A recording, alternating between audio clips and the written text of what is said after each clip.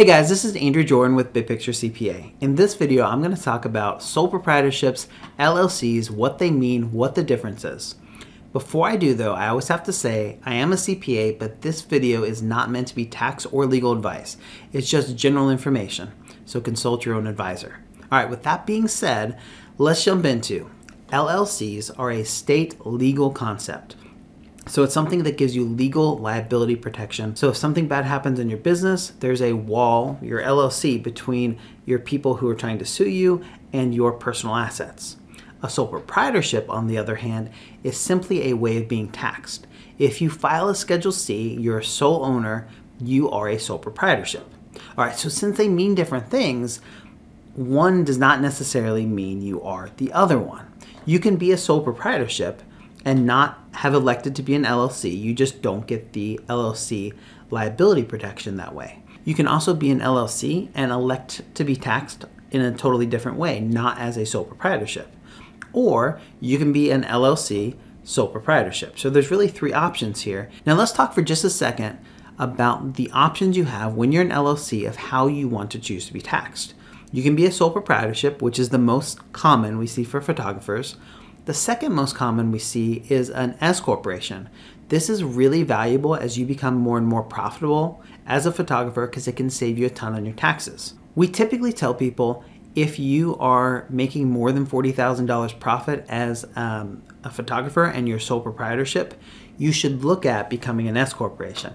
Another option, which we see rarely, is a partnership. If you've got multiple owners, sometimes they form a partnership as photographers, but not very often.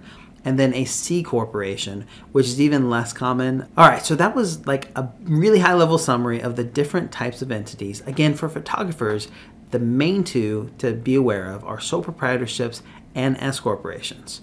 Now, another thing I want to touch on just really briefly is you can be a partnership, an S corporation, or a C corporation. Any of those ones we just talked about, you can be one of those without being an LLC. And why on earth would you do that, right? Like, this is part of what makes this whole topic confusing to people, because you can be an LLC and be treated as an S corporation, or you can just be an S corporation. What's the difference?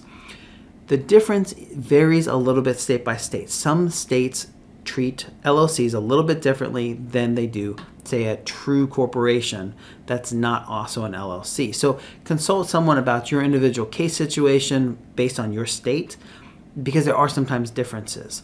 But from a legal perspective, there's no legal protection differences between the two. Being an LLC versus being a true corporation. There's no tax differences as far as the federal government's concerned. Sometimes states charge things a little bit differently, so again, check on that. I also want to answer for you if you aren't sure what kind of business you are, which is actually like a really common thing.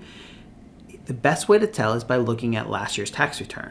If you file a Schedule C on your 1040, so it'll say Schedule C at the top, that means you're sole proprietorship. Again, like we talked about earlier, you might or might not be an LLC, but you're definitely a sole proprietorship. If you file a separate tax return for your business, again, you can look at the top of kind of the first page, and it'll tell you 1065s are partnerships, 1120S's are S corporations, 1120s are C corporations, so you can easily tell what kind of entity you are just by looking at that. In addition to not knowing what type of entity they are, a lot of businesses have trouble keeping track of all those different numbers that are important to their business, like EINs, state tax ID numbers, sales tax ID numbers, etc. So we created a tool, and we're happy to share it with you guys, that just organizes for you all of those important numbers, tells you where to find them, tells you what they should look like, all this good stuff. If you're interested in that, just go to our website, send us a line, tell us that's what you want, and we'll happily send it over to you guys. This is Andrew Jordan with Big Picture CPA. I hope this video has been helpful to you guys. Take care out there.